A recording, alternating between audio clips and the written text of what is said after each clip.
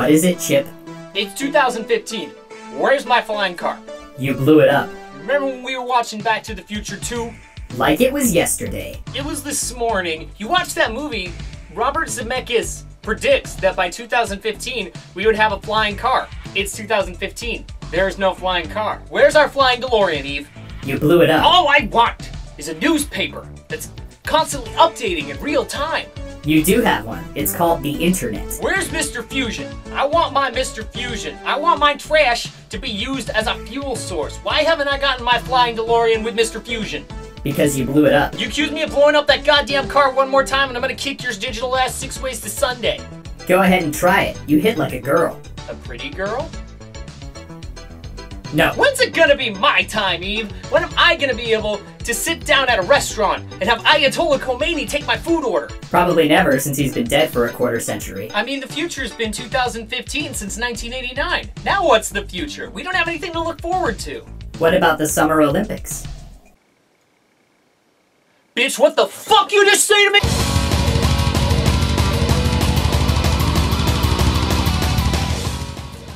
The real future sucks. Who could have predicted that by 2015 all that we would have was a bunch of angry feminists and Google Glass? No one, that's who. Which is why tonight we're going to look far into the future, into the year 2560 with a little bit of F-Zero, starring Captain Falcon. Guitar solo! In the year 2560, futuristic racing. That was a pretty good take, let's keep that one. So long story short, it's the future, and there are aliens. There are billionaires too, and they created F-Zero. F-Zero is now the biggest profit drawer in the 26th century. Yeah, just gotta put that in my references, make sure I cite it. The rich people are really bored, so they create F-Zero to entertain themselves. It's kind of like horse racing, but it's the future, so they have like futuristic cyberpunk binoculars and fucking stupid ass hats. Let's start with this here story mode. It's a good thing I wore the driving gloves. They have hearts on them. What's that? A racing game with a story mode? Of course! All the best racing games have story modes like Diddy Kong Racing, this game. In the outskirts of Mute City, Batman is getting chased down by Brain Dude. Brain Dude's all like, you better win the F-Zero Grand Prix. And Batman's all, I'm Batman. Actually, that guy's called Black Sludge or something. I don't fucking know.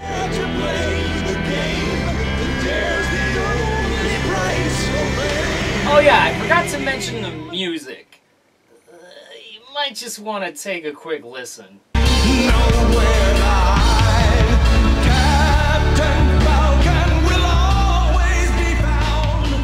Oh man, that shit rocks so hard! Bass solo!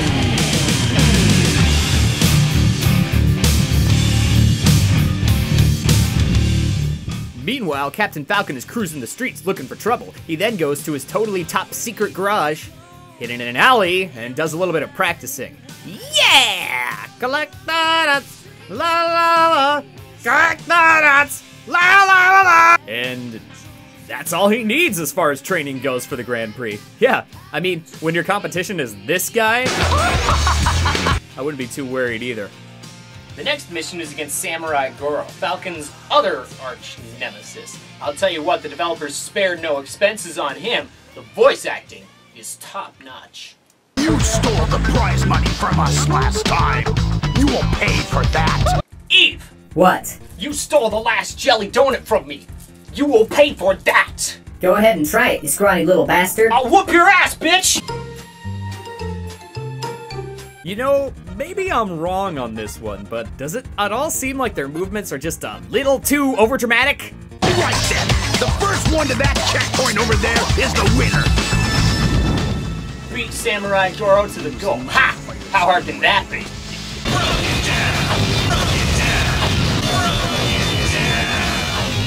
Oh yeah, I forgot to mention, this game is fucking impossible! So in case you guys didn't notice, this game is fast. That's kind of the point. You have boost power. Your opponents have boost power. Your boost power drains the energy of your car. Your opponent's does not. But that's okay, because the music in this level is a remix of Red Canyon from the original F-Zero. Take it away!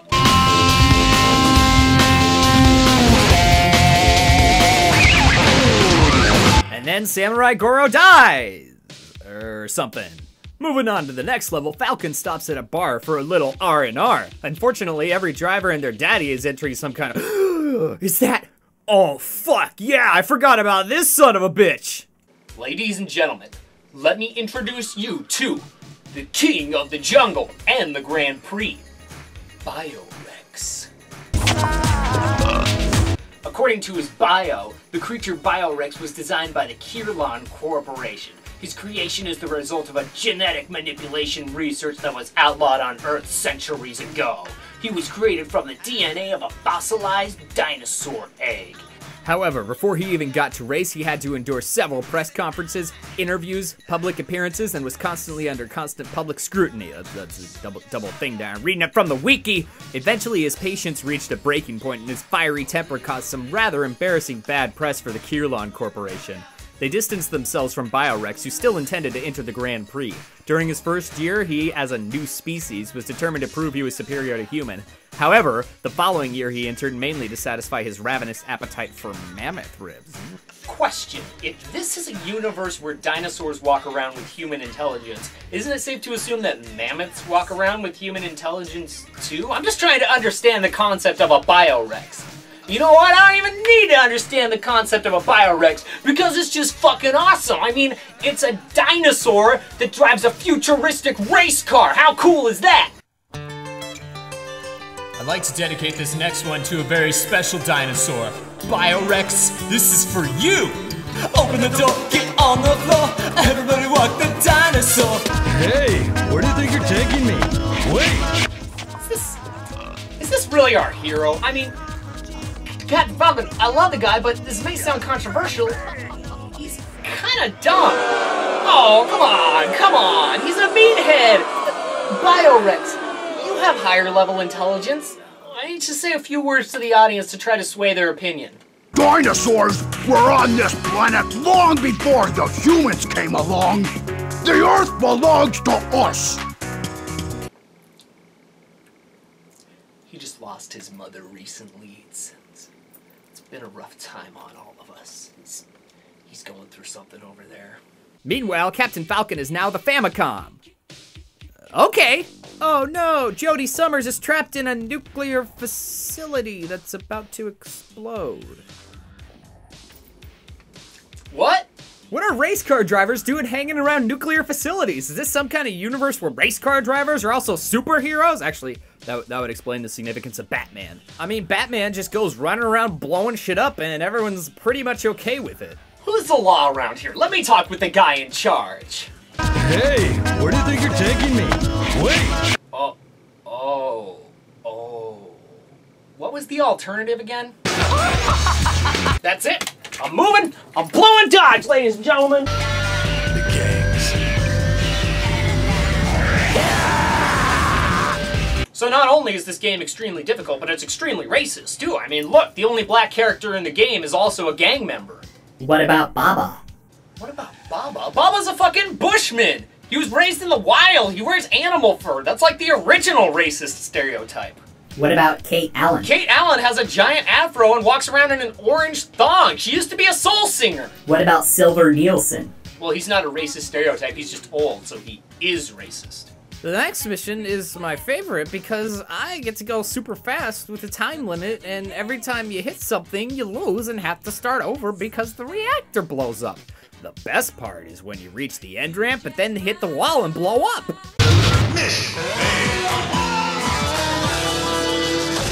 Is this entertaining? Am I entertaining anybody right now? Just playing the same level over and over and losing every time?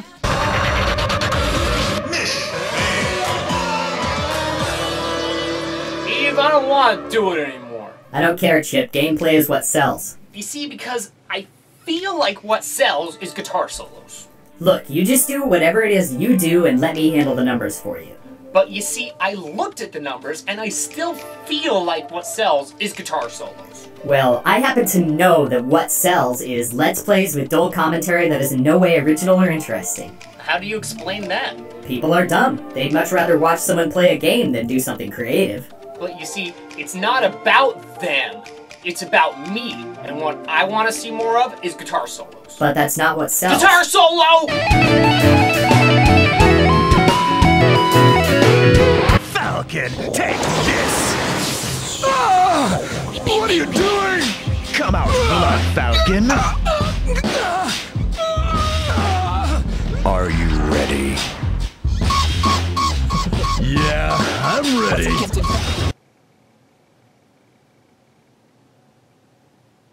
What? Pop quiz, hotshot. Keep the car above 700 kilometers an hour. If we don't keep this car above 700 kilometers an hour, it'll explode.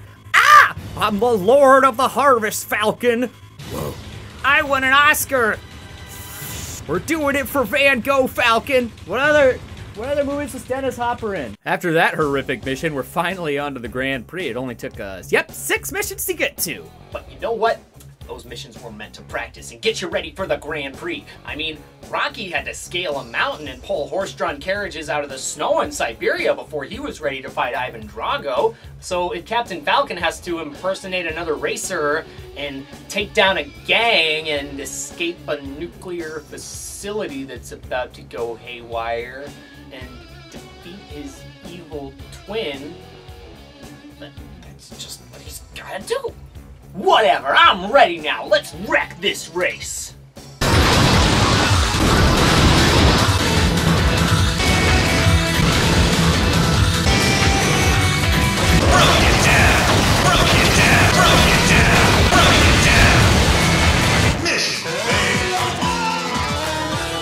Whoa, this game got a hell of a lot harder all of a sudden. Okay, so the reason this level's so hard is because there's too many goddamn cars on the track. In the casino level, there wasn't a full 30-car circuit, so there was room to actually move around a little bit. But fuck that! Now everyone's hitting each other, some of the platforms don't have guardrails, and everyone else is super fucking fast! Like, I'm gonna let a couple of other racers keep me from getting my champion's belt. I happen to know a workaround for this little hiccup of ours.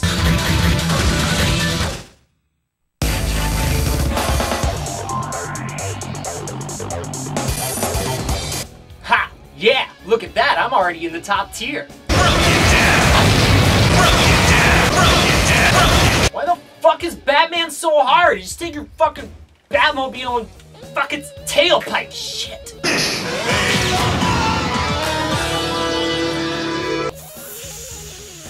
Daddy wants to fuck.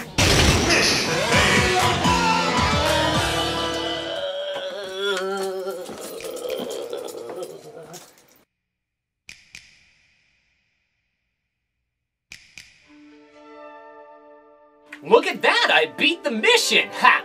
I'm so good at this game. So then Satan comes out and kills Batman with a lightsaber.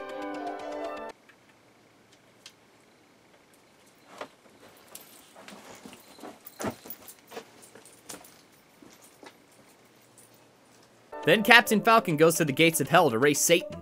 Falcon, shall I tell you something before you die? I guess so.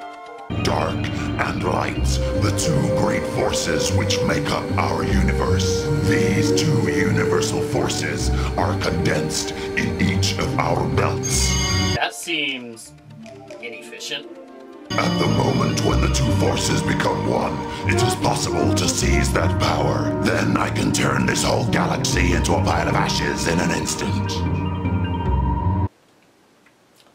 I like racing games and sci-fi games, so I thought that this would be a good game because it combines the two. So I just thought it'd be just like a fun science fiction futuristic racing game. I didn't really realize it was gonna be about all this. How I've waited for this moment. The world will fall into total darkness. Not if I can help it. I'll destroy you yet. Let's go! So then you have to race against Satan and his evil car, the Dark Schneider. Oh, the Dark Schneider. That's Satan's car. Dark Schneider. Really? That's the name of Satan's fucking car. Oh no, better watch out. Here comes Satan and Dark Schneider, and they're gonna get you. Oh, we have fun here, right? Right, Eve? I hate you. This is it, the final curtain, the climactic battle between light and darkness, good and evil, racing through the depths of hell against Satan himself for the good of the galaxy. Oh. Well, that was reasonably challenging. I'm sorry if I seem a little bit underwhelmed. It's just, that's it? The race that all humanity is depending on is really through that easily? The Grand Prix was harder than that. I mean, don't get me wrong, this mission was difficult, sure, but just compare the amount of times I tried to beat Batman and couldn't do it as opposed to Satan himself. Whatever. Let's just move on to the next mission. It can't be! How can I lose?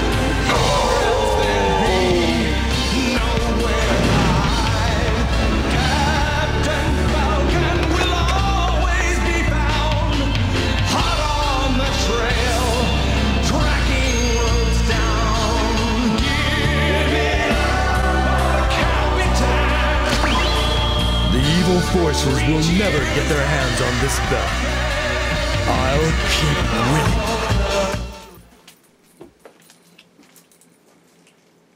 I've come to the realization that I will never be viewed as an accomplished musician. On top of that, the original score for F-Zero GX has made me lose all faith in humanity, so I'm selling all of my musical instruments. One Gibson Custom Shop Flying V with DiMarzio X2N pickups, one Glenn Burton Les Paul Goldtop with DiMarzio Crunch Lab and Tone Zone. The evil forces will never get their hands on this belt. Hey, Captain, I think you might have, forgot to open your mouth there?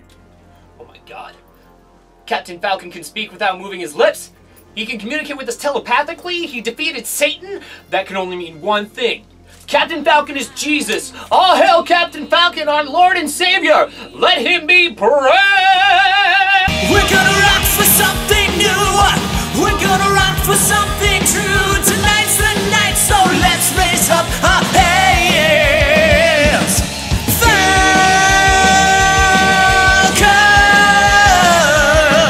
King of Kings, yeah. Captain Falcon goes back to his garage and puts the champion's belt on the wall, because that's what people with trophies do, I guess. Oh no, the belt is alive and ghosts! Whoa. Look, I'm over here, Falcon. Who are you? We are the creators! What are you? So the champion's belt is Jesus? We created the whole world. Whoa. I don't know if I can accept that truth that easily. I mean, you're going against a lot of long-held traditional beliefs for thousands and thousands. So in order to save the universe, Captain Falcon must race Jesus through the Geth consciousness. Falcon Captain. This level's decently challenging, but the only thing potentially keeping you from winning is just falling off. Seriously. All you have to do is just boost once to defeat Jesus and not fall off, and you're basically guaranteed to win. The game ends, Captain Falcon defeats Jesus and walks away while the credits roll. Whoa, wait a minute. Wait 1 minute for me. Okay. That last level was so easy! That's the last level of the whole game? It only took me like 4 or 5 tries to beat it, and that's just because I kept falling off of the edge of the map. And once I got the track memorized, it was almost a joke how easy that opponent was. I couldn't actually beat Batman in the Grand Prix, I just had, somehow, many years ago. That's why I was able to progress further to the story. You're telling me I beat Satan easier than I beat Batman? You're telling me I beat Jesus easier than I beat either of them? So what you're saying is that the level of difficulty is Jesus, Satan, and Batman. That's it. Batman is our Lord and Savior. Batman is God. All hail Batman. Let him be praised.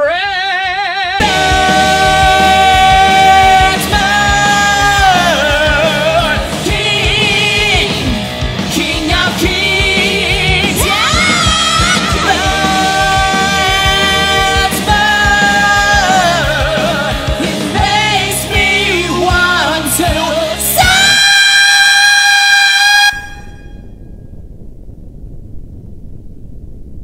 You know what, Eve? You were right. I don't think that was ever brought into question. Yeah, people don't want to see more guitar solos. They want to see more bass solos.